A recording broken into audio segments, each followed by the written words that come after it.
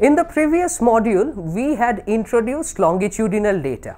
By now, we know that longitudinal data differs from the cross-sectional data in the sense that it allows to include the correlation present in the data to be modeled.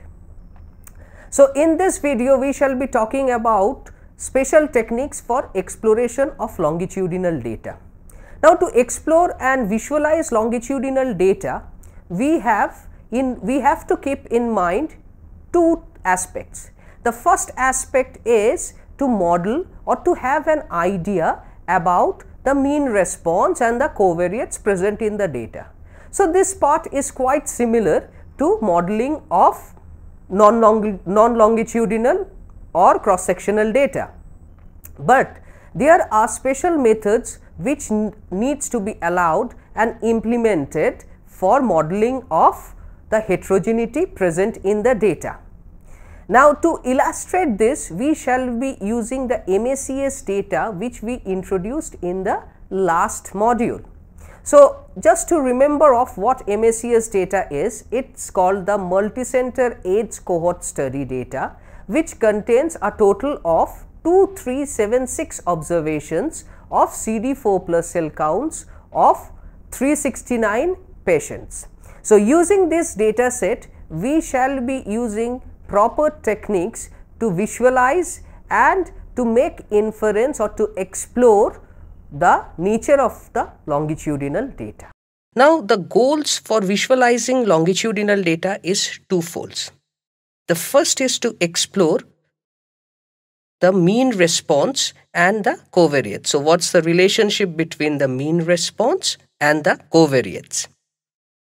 Secondly, to see about or to infer about the correlation structure and present in the data. Now, while plotting longitudinal data, there are a few things which one needs to keep in mind.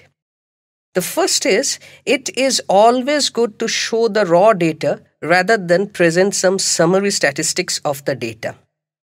And then to highlight the patterns of scientific interest.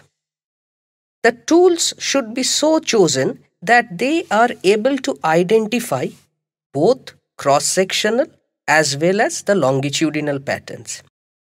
And finally, the tools would be able to identify the unusual observations if present in the data. Now, there are basically three techniques again. The first is scatter plots with smoother. Second is called the spaghetti plot. And the third is techniques for exploring correlation structure. So, just a quick recap, it's a total of 2376 observations of CD4 plus cell counts with time since seroconversion for 369 infected men enrolled in the multicenter AIDS cohort study. And here I have provided a link to download the data from the which is available in the internet. Assuming that the data has been downloaded, we can read in the data using the read.table function in R. So here what I have done is I have used the read.table of the data and have stored it in an object called CD4. Now I can plot CD4 with time, and this provides me the simple scatter plot. As there is a large number of observations, this scatter plot is not very informative. The next thing that we can do is we can add a trend line or a smoothing line on the data which shows how CD4 plus cell count behaves with years since seroconversion. So this can be done using the scatter.smooth function in R. For this, no extra packages needed. This is an inbuilt function in R, and we can have the scatter plot as shown below. But why only this? Because scatter.smooth essentially fits what is called a lowest scatter. There are a lot of ways of producing smoothers. One is called the box-curve smoother. We can have something called the Gaussian kernel smoother. We can have something called the Gaussian lowest smoother. We can have something called the cubic spline smoother. And we have something called super smoothers. So essentially these are different techniques of smoothing the data, and this can be produced using the following set of commands. So here I have given the R code to produce the plots. So I can use the ksmooth command for box curve. Again, I can use the ksmooth command specifying kernel equal to normal, and this would produce what is called the Gaussian kernel. Then I can use lowest.smooth, I can use smooth.spline, and I can use the command called SUPSMU, that's the super smoother, to draw each of the smoothers. So what do we conclude from this? We conclude that a scatter plot might not be the best idea for large data sets. For smaller data sets, yes, because in our previous lecture we had seen that for the orthodon data, the scatter plot was good enough. But here, a simple scatter plot does not reveal much. So what do we need? On top of the scatter plot, we need a smoother. The smoother gives an idea about what's the general trend of the response versus the time or any other covariate of interest. And we have the CD. What do we infer from our data here? The CD4 plus counts decrease as time to seroconversion increases. Now, this is at the general or at the population level. What about the individual variations? They are of importance because longitudinal data allows us to study the individual variations. So one way can be, as we did for the orthodon data, is to draw connecting lines for each individuals. However, since we have so many observations for this data set, the problem is that when we draw the plot, it becomes very noisy. We cannot see anything, neither can we infer, so it's all jumbled up. A better way can be to plot randomly a few individuals. So here is the plot. In the previous slide, this is the command to draw the plot. So what we can do is we can specify the number of individuals. Say k is the number of individuals and I have specified it to 5. And then what I have done is I have chosen k random samples from the CD4 data. So that's k individuals from the CD4 data I have chosen and have plotted the entire data. On that entire data, I have superimposed the k individuals trajectory. But again, the problem here is since these are k random individuals, the coverage of the total area might not be good. So for example, we have data out here and data out here and data out here. So the individuals doesn't fall in this region. So what happens is this approach for a large data set again becomes too random. A quick remedy of this is called the SAP plot. Again, here what we do is we rank the study units by some summary measure and highlight those measures who fall at some particular quantiles. Example, we regress Yij on Tij. So now we know Yij is the response of the ith unit at the jth time point and Tij is the associated time point of it. And we get Rij. And we can choose any one-dimensional summary of Rij following Diggle, Liang and Ziegler. I have chosen the median, but this can be any other summary like mean or etc.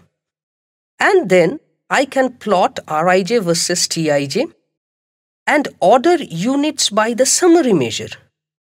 Finally, can add lines for selected quantiles of the summary measure.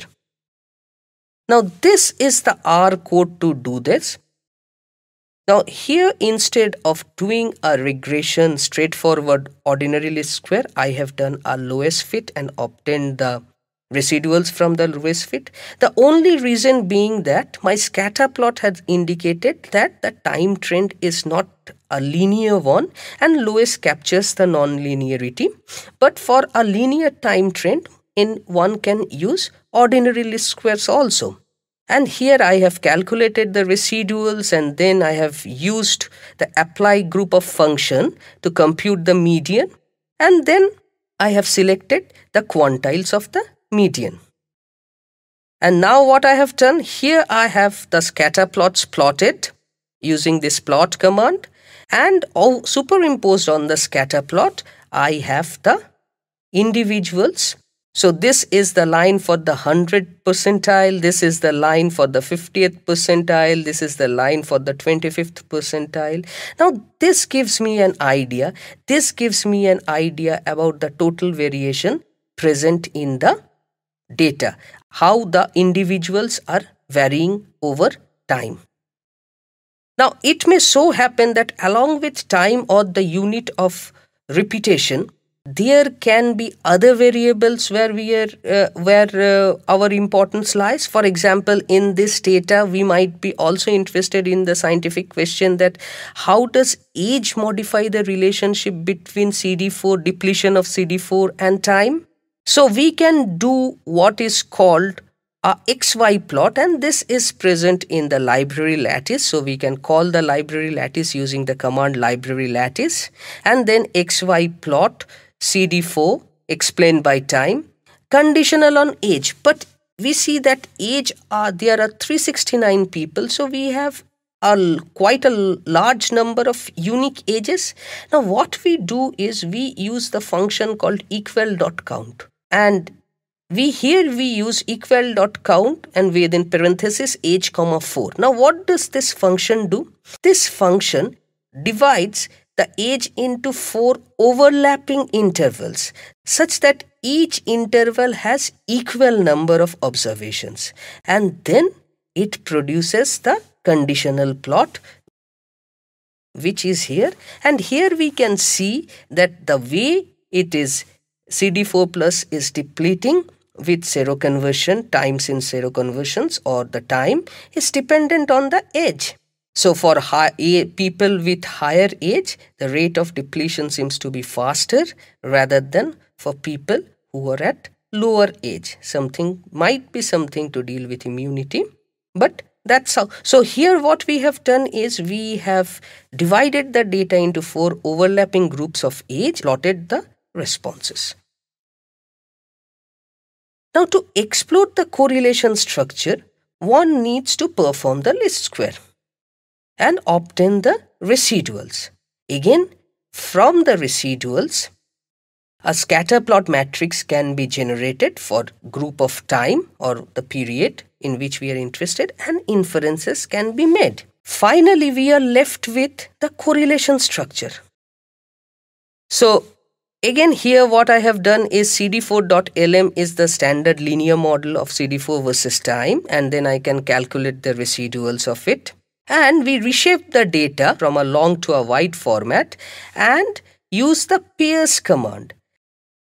Now when we use the pairs command, this is what we get. So we have basically on the diagonals the names of the variables. So these are the residuals at different time points. So this is the residual at 0th year, and the residuals at the 1st year and the 2nd year, and these are the scatter plots. So this scatter plots indicate, so on the y-axis I have residual 1 and on the x-axis I have residual 2.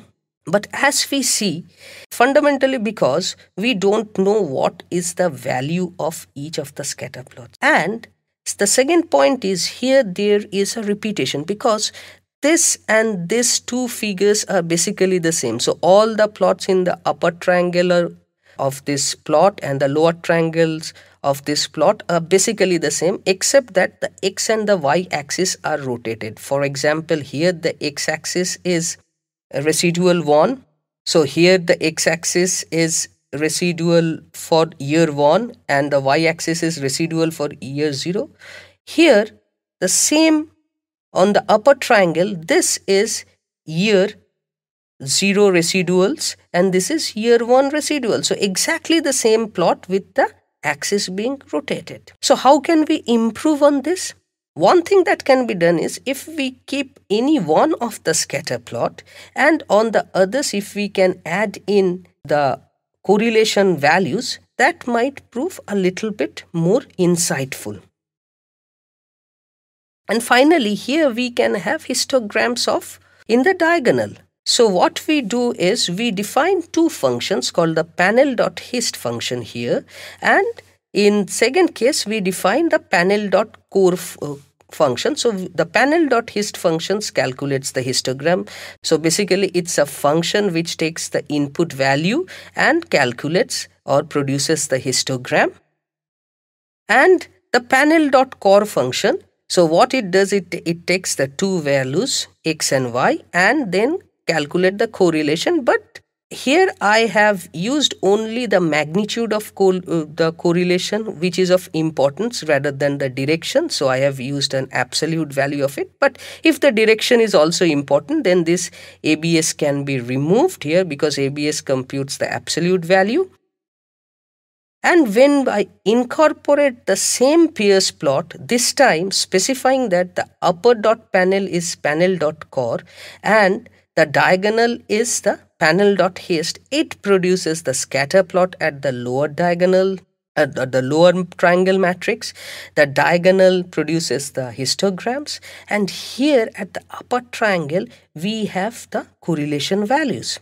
Now what happens is, this plot instantly gives much more information than the previous plot. So we can see that as time is progressing, the strength of association is decreasing. So closer time we have higher correlation. Over time, as the time is moving, the correlation is reducing. So the correlation gets weaker over time. And it seems that for any two time points, the correlation is dependent on the absolute distance. So this might hint at something called the weak stationarity. So to conclude our exploratory data analysis for longitudinal data, let us just recap what we have learned. The first thing that we have learned is how to use different kinds of smoothers over a scatter plot to get an idea about the general mean trend of the data. To plot the individual profiles, we have used plots like spaghetti plot and the SAP plot, which gives us an idea about the individual level variability present in the data. To include other covariates, we can use the coplot functions of the lattice library like the XY plot to see what is the effect of the covariates on the responses. To model the heterogeneity of the data, we have basically used the correlation plots based on residuals. To do that, we have used pair plots, and in the pair plots we have used the histograms as the diagonals, and for the off diagonal elements we have used the scatter plot and the correlation values.